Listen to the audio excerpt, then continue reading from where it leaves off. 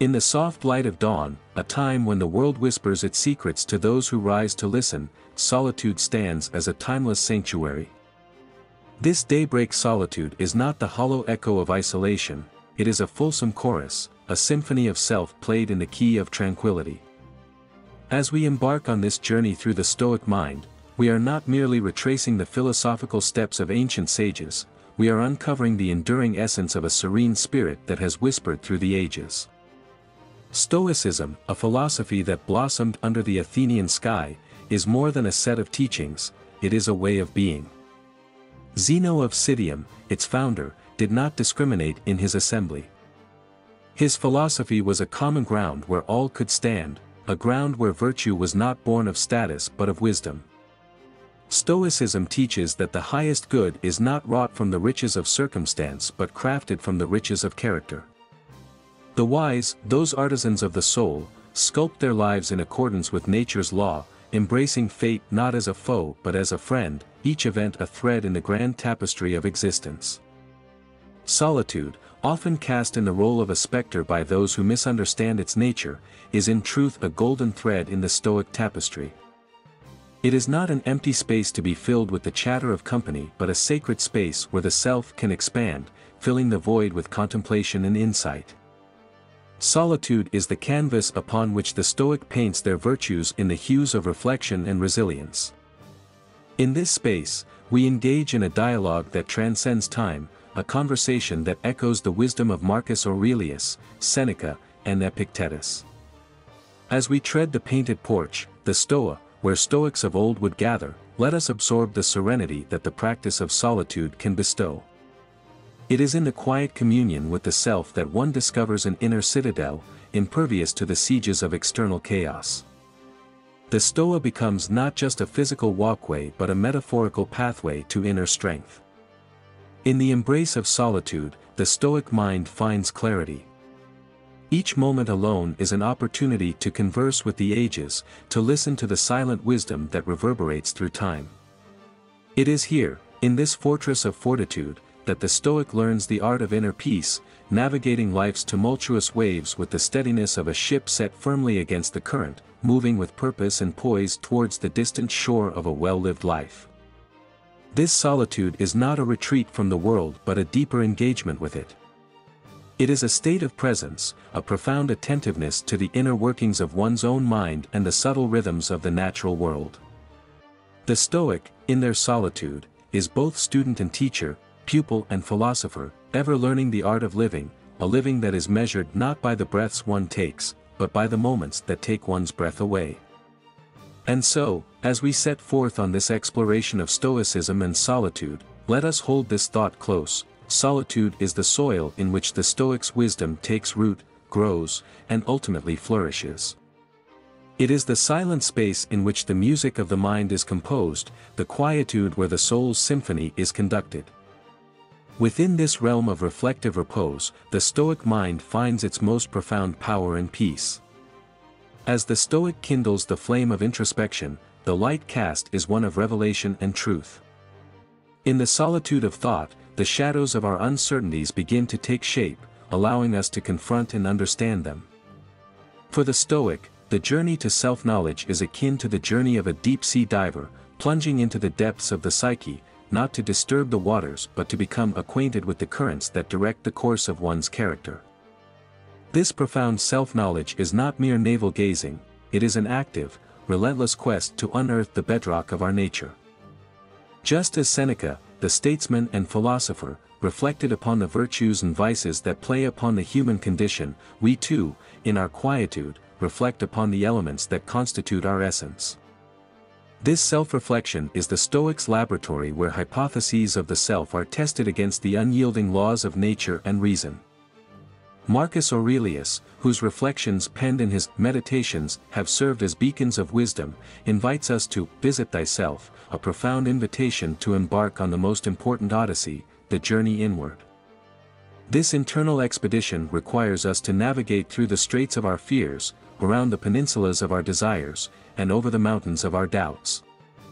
The compass that guides us is our capacity for reason, the same reason that is the divine spark within us, according to Stoic belief.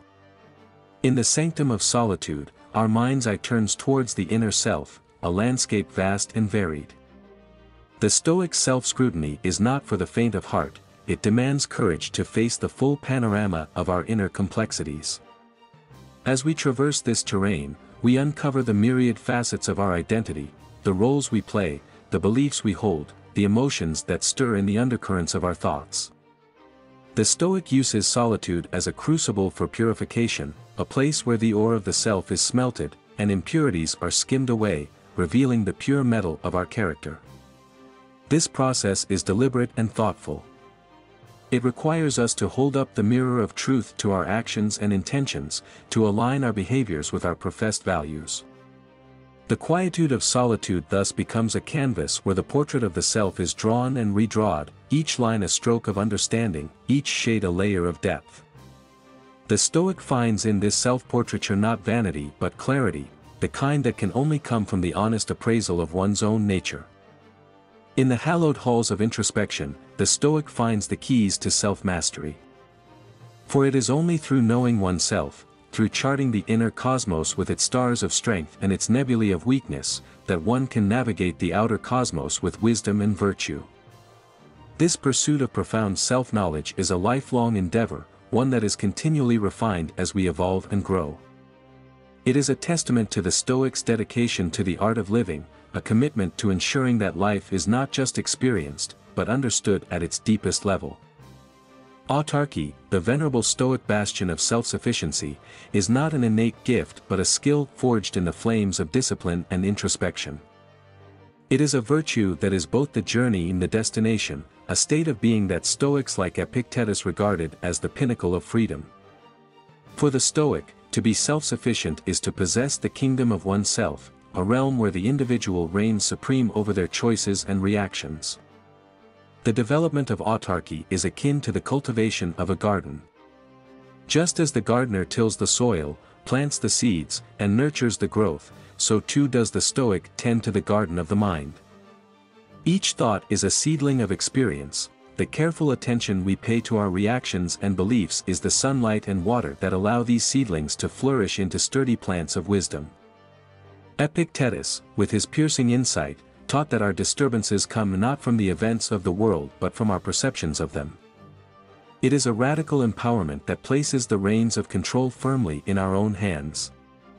In the tranquil solitude of our inner sanctum, we are the architects of our own mental landscape. We decide which thoughts to cultivate and which to weed out, knowing that a well-tended mind brings forth the fruits of peace and equanimity. The Stoics' pursuit of autarky is not a path of isolation but one of selective engagement. It is about recognizing that while we may not control external events, we have absolute dominion over our internal responses.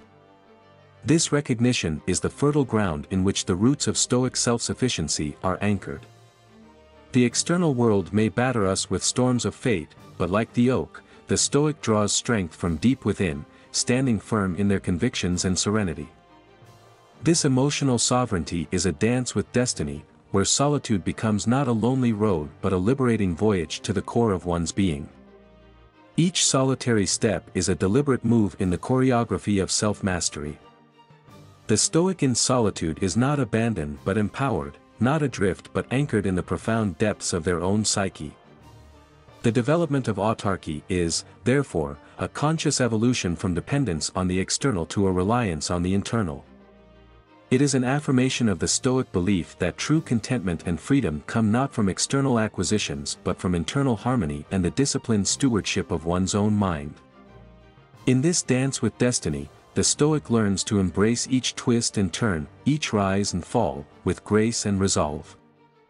For in the heart of the tempest, within the eye of the storm, lies the Stoic's tranquil center, a center where self-sufficiency and peace reside, unassailable and eternal. In the realm of solitude, we encounter our emotions as if they were characters in a play, each vying for the lead role on the stage of our psyche. The Stoic, however, does not sit as a passive audience member but rather assumes the role of a discerning director, seeking to understand the motive and message behind each emotional performance. Emotions in Stoicism are not enemies to be vanquished, but rather natural responses to be examined. They are the raw material from which wisdom can be extracted. The Stoic sage knows that to feel is to be human, yet to be governed by feelings is to be enslaved. Epictetus, with his pragmatic wisdom, counsels us to align our desires with reality, to want not for the world to conform to our wishes, but for our wishes to align with the world as it unfolds. This alignment diminishes the friction between expectation and reality, the very friction that so often ignites the flames of discontent. Facing emotions is akin to navigating treacherous waters. One must recognize the currents and respect the power of the waves. The Stoic does not seek to still the waters by force of will but to understand their patterns and to sail with skillful harmony. Each emotion is charted, its origins traced, its power acknowledged but its course directed by the seasoned hand of reason. In solitude, the Stoic is presented with the opportunity to dissect emotions, to lay them bare upon the table of inquiry, and to examine them with the precise instrument of Stoic reason. This dissection is not a cold, detached process but a compassionate understanding that seeks to reveal the complex interplay of internal and external forces that give rise to feelings. By understanding the anatomy of our emotions, the Stoic learns to respond not with reflex but with reflection, not with impulse but with insight. The solitude of self is thus transformed into a laboratory for emotional alchemy, where base reactions are transmuted into the gold of discernment. Here, the Stoic learns the art of emotional equanimity, a balance that does not suppress the waves of feeling but rides them with the poise of a skilled mariner, each emotion a gust that fills the sails of the soul, propelling it forward on the voyage of self-mastery. This Stoic confrontation with emotion is not a battle but a dialogue, a conversation between the self and the essence of what it means to be alive.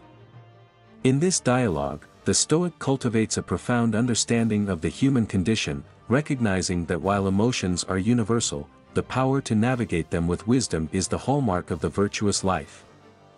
The practice of facing emotions in solitude is not an end in itself but a means to a greater end, the development of a resilient and responsive character, equipped to face not only the tempests within but also the storms without. It is in this quietude that the Stoic forges the inner tranquility that becomes the bedrock of a life lived with purpose and peace. In the tranquil halls of solitude, the Stoic is seated upon the throne of contemplation, where decisions are crafted not from the noisy marketplaces of external opinion, but from the quiet corridors of inner truth. The sovereignty of decision-making is one of the greatest powers bestowed upon humankind, and the Stoic approaches this task with the reverence it deserves. Seneca, the esteemed philosopher-statesman, understood well the paradox of human action, that our fears often inflate the difficulty of our endeavors. In the stillness of solitude, these fears are faced, understood, and stripped of their illusions. The Stoic uses this clarity to approach decisions with a mind unclouded by doubt and distraction. The act of decision-making, therefore, becomes a sacred ritual in the temple of the self. Here, the Stoic is both the high priest and the supplicant, seeking guidance from the oracle within. The clutter and clamor of the external world fade away, allowing the Stoic to hear the whispers of wisdom that often get drowned out in the cacophony of daily life. In this consecrated space, the Stoic deliberates with a clarity that can only come from alignment with one's core principles. Each decision is weighed not on the scales of public opinion but on the balance of personal virtue. The Stoic knows that the true compass for decision-making lies within, guided by the North Star of one's most profound convictions. The solitude that Stoicism cherishes is a crucible for pure thought, a haven where decisions are refined and purified of impurities. The Stoic understands that a decision made in haste is like an untempered sword, prone to fracture upon first strike. But a decision forged in the contemplative fires of solitude is strong, resilient, and true. Thus, the Stoic emerges from the quietude of decision-making with a sense of certainty and resolve. The choices made in solitude carry with them the imprint of authenticity, the mark of a self that has been consulted and heard. The decisions are the embodiment of the Stoic's innermost values, a reflection of a self that is both the sculptor and the marble, shaping life's course with the deliberate strokes of wisdom. In the art of decision-making, the Stoic finds not just the path to action, but the pathway to a life lived with intention and integrity. It is here, in the serene depths of solitude, that the Stoic maps out the journey of a life that is not left to chance, but is consciously crafted, decision by sovereign decision. Before we delve deeper into the Stoics' cultivation of resilience, allow me to extend an invitation to join our philosophical odyssey. If you find solace and strength in these reflections, consider subscribing to the Philosophy for Winners channel. Like the philosophers of old who gathered at the Stoa to share wisdom, let us build a community here. If this video resonates with you, please like and share it, so that others may walk with us on this path of Stoic enlightenment. Now, let us return to the heart of Stoicism, resilience. It is in the quietude of our own company that we are afforded the clearest view of our inner strength. The solitude that some may shun is the very environment in which the Stoic finds their mettle tested and tempered. The Stoics regarded every obstacle not as a deterrent but as an opportunity for growth. Marcus Aurelius, whose wisdom has traversed centuries, taught us to find fortitude in the face of adversity. For what obstructs our path can also pave it, transforming barriers into bridges with the alchemy of perspective. In the silence of solitude, we listen to the rhythm of our own heartbeat, the drum of endurance that beats a steady cadence through the trials we face. Like nature, that grand and patient sculptor, we learn the art of resilience not through force but through persistence. The Stoic is akin to the ancient tree whose roots grip the earth firmly, not fighting the storm but swaying with it, drawing strength from each bend and sway. This resilience we speak of is not a wall that shuts out the world but a citadel that stands within it, offering sanctuary and strength.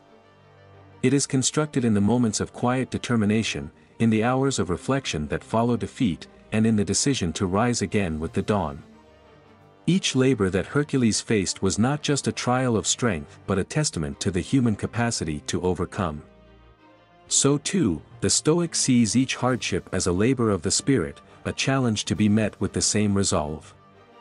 The Stoic's resilience is a tapestry woven from threads of tenacity, each strand representing a trial weathered, a lesson learned, a victory over the vicissitudes of fate. In embracing solitude, we embrace the practice of resilience. We understand that the art of standing firm is not about resisting change but about embodying it. Like the tide that shapes the shore, our resilience is not loud or sudden but a quiet force, constant and unwavering, shaping us into beings of depth and complexity. Thus, the Stoic walks through life not as one invulnerable to the slings and arrows of outrageous fortune but as one who knows that the greatest strength lies in the ability to endure, adapt, and advance. The fortress of the soul is ever expanding, its foundations deepening with each solitary moment of challenge faced and risen from, a testament to the indomitable spirit within. In the silent theater of solitude, the Stoic becomes attuned to the subtleties of life's simple symphony, the rustle of leaves, the coolness of stone, the play of shadows at twilight. These experiences, so easily overlooked in the cacophony of modern existence, are treasured in the Stoic's world for their unadorned beauty and unspoken truths.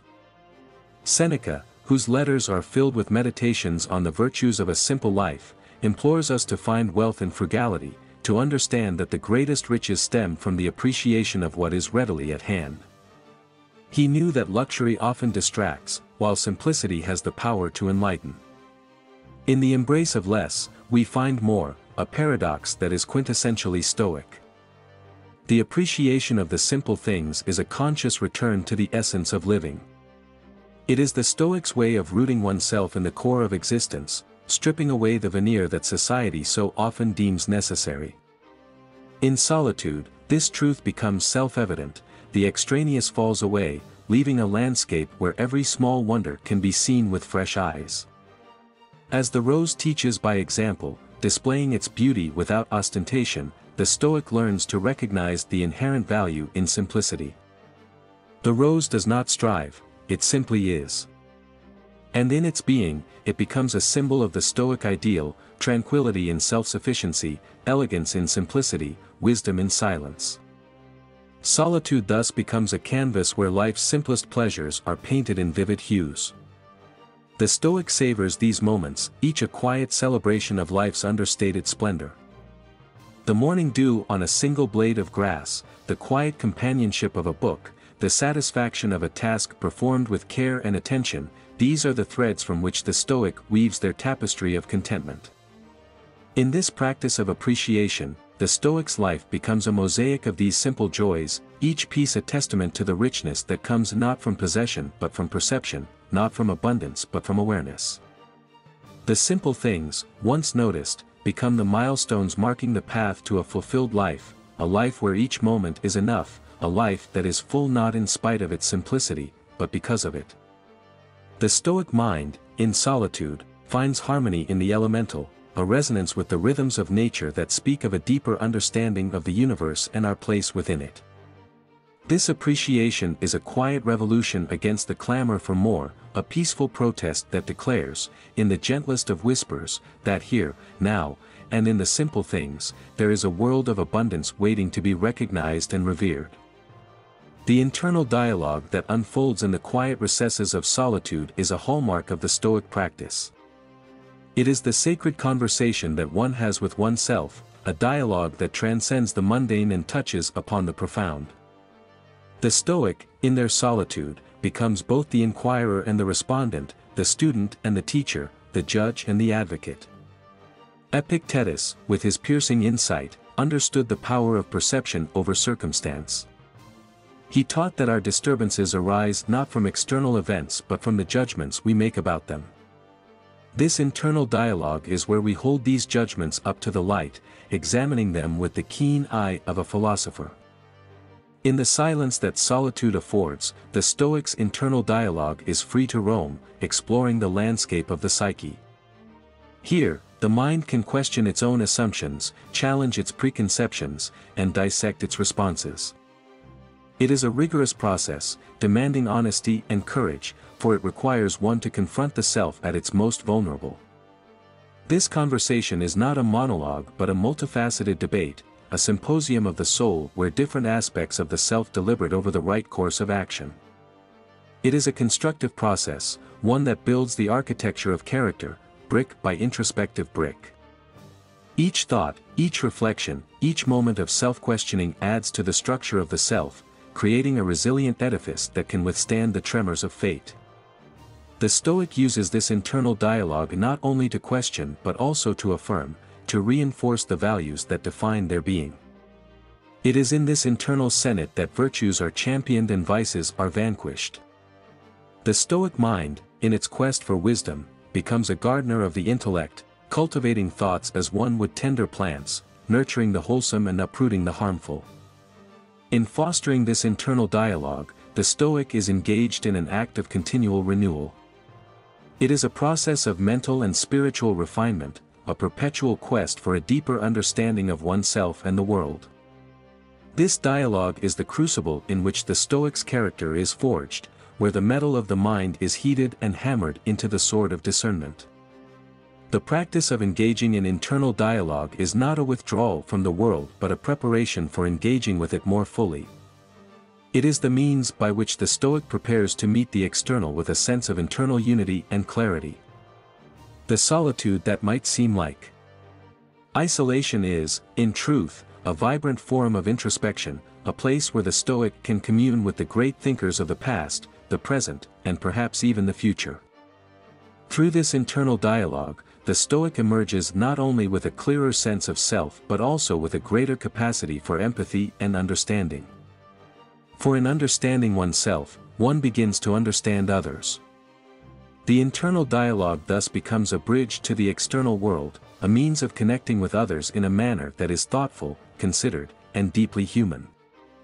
The fostering of internal dialogue is a gift of solitude, a practice that transforms the quiet spaces of life into theaters of philosophical exploration, where the self can embark upon the most important conversation it will ever have, the conversation with itself. Atop the mountain's crest, the Stoic finds solace, not in isolation, but in unity with the grandeur that enfolds them. The expansive sky, the distant horizon, the earth beneath their feet, all speak the same silent language of existence. For the Stoic, nature is not a backdrop to human activity but a living, breathing canvas upon which the story of the cosmos is etched. The Stoics, with their profound understanding of nature, recognize that we are but a part of a larger whole, a fragment of the cosmos, and in knowing this, they found a deep sense of belonging. In solitude, this connection deepens, for it is in the quiet moments that the subtle whispers of the universe are best heard.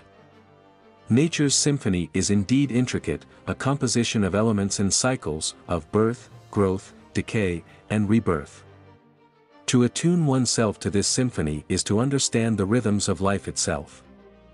The Stoic, in silent observation, learns the lessons that nature imparts, the patience of the seasons, the resilience of life, the humility of the human experience in the face of the vastness of the cosmos.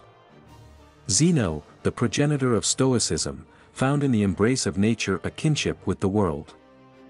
The cosmos does not speak with words but communicates through the very essence of being. It is through this communion that the Stoic perceives the interconnectedness of all things. The very atoms that comprise the mountains and the seas are kindred to those that form the human heart. In the solitude of nature, the Stoic is never truly alone. They are part of a larger dialogue, a cosmic discourse that transcends the limits of time and space. The solitude becomes a conduit, a means of touching the infinite, of stretching the soul's capacity to encompass the eternal. The Stoic understands that this connection with nature and the cosmos is not an escape from reality but a deeper immersion into it. By stripping away the superfluous, they are able to perceive the fundamental truths that bind all existence. This is the Stoic's pilgrimage, a journey not outward into the world but inward into the self, and through the self, outward into the universe. The mountain's peak, the Stoic's perch, becomes a place of revelation, where the vastness of the cosmos is mirrored by the depth of the inner world. Here, the Stoic stands, a solitary figure not confined by the body but expanded by the spirit, reaching out to the cosmos with the tendrils of their consciousness. This connection, this profound understanding of nature and the cosmos, is the Stoic's gift of solitude. It is a reminder that even in our deepest solitude, we are inextricably linked to the fabric of everything that is, was, and will be. Our solitude is not an abyss but a bridge to the eternal, a pathway to the profound, where the self and the cosmos meet and merge in the silent dance of existence. In the sanctity of solitude, the Stoic embarks on the noblest of all endeavors, the cultivation of virtue and the pursuit of inner tranquility. Here, within the fortress of the self, away from the din of societal expectations and distractions, the Stoic meticulously forges the character's steel, tempering it with the fires of introspection and the cool resolve of reason. Virtue, for the Stoics, is the only good, and its pursuit is the essence of a life well lived. It is not an accolade to be flaunted but a quiet strength to be nurtured. In the stillness of solitude, the Stoic reflects upon the four cardinal virtues: wisdom, courage, justice, and temperance, each an indispensable compass point on the journey to the self's betterment. Marcus Aurelius, in the meditative musings of his Meditations, illustrates the Stoic ideal of tranquility not as a retreat from the world but as an equanimity that is maintained within it. His words offer solace and guidance, teaching us that tranquility is not the absence of chaos but the presence of peace amidst it. In solitude, the Stoic learns to welcome each challenge as an opportunity to practice virtue, to transform every obstacle into a stepping stone towards greater moral elevation.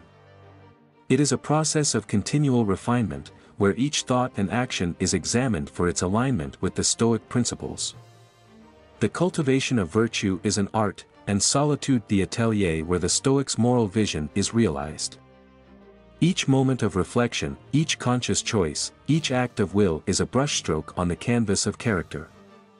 With patience and persistence, the Stoic shapes their inner landscape, sculpting a spirit adorned with the beauty of ethical excellence.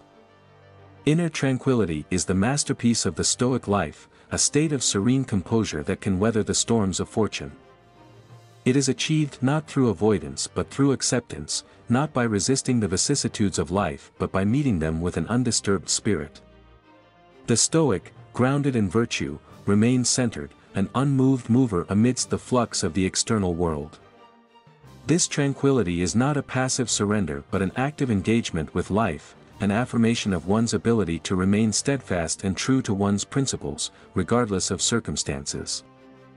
It is the quiet confidence that comes from knowing that one's happiness is not contingent upon the whims of fate but is a state of mind to be cultivated and maintained from within. The cultivation of virtue and inner tranquility is the Stoic's lifelong quest, a path that is illuminated by the light of reason and paved with the stones of discipline and perseverance. In the quietude of solitude, the Stoic finds the space to grow, to expand the soul's horizon, and to bask in the light of moral clarity. Let us, the viewers of this philosophical journey, take inspiration from the Stoics. Let us seek out moments of solitude to reflect upon our own virtues, to find our center of tranquility, and to polish the jewel of character that lies within each of us. And as we do so, let us remember to subscribe to Philosophy for Winners, to like and share this video, for in the sharing of wisdom, we find one of the greatest virtues of all, generosity. Remember, dear viewers, that in the cultivation of virtue and the quest for inner tranquility, we are not alone. We walk in the footsteps of the great Stoic philosophers, and in our own pursuit of verity, we honor their legacy and continue their noble dialogue across the ages. As the final embers of our discourse fade into the twilight of shared understanding, let us take with us the wisdom of the Stoics, their indomitable spirit, their unwavering pursuit of virtue, and their tranquil mastery over the tumult of existence. May the lessons of solitude, the symphony of nature, and the quest for inner tranquility resonate within you, long after the echoes of this video fade. Carry forth the Stoic's torch, illuminating your path with reason, fortifying your spirit with courage, and adorning your life with the simple grace of contentment. Before we part ways on this digital stoa, I extend an invitation to you, not merely to ponder the words you have heard but to enact them in the theater of your life. Let the philosophy we have explored together be not just a spectator's sport but a practitioner's virtue. If the seeds of wisdom have found fertile ground in your mind, if the Stoic's path appeals to the nobler aspirations of your heart, then I entreat you, subscribe to the Philosophy for Winners channel. Like this video if it has, in any measure, contributed to the enrichment of your understanding. Share it with others, for in the act of sharing, we multiply the good we possess. Farewell, fellow seekers of wisdom. May our paths converge again in the pursuit of knowledge, in the embrace of virtue, and in the cultivation of a life replete with meaning and serenity. Until that auspicious moment, let us each walk the path of philosophy with dignity and determination, for in the words of Seneca, as long as you live, keep learning how to live. Subscribe, like, share, and join us once more on Philosophy for Winners. For now, we bid you adieu, not as an end, but as the beginning of your own Stoic journey towards a tranquil heart and a virtuous life.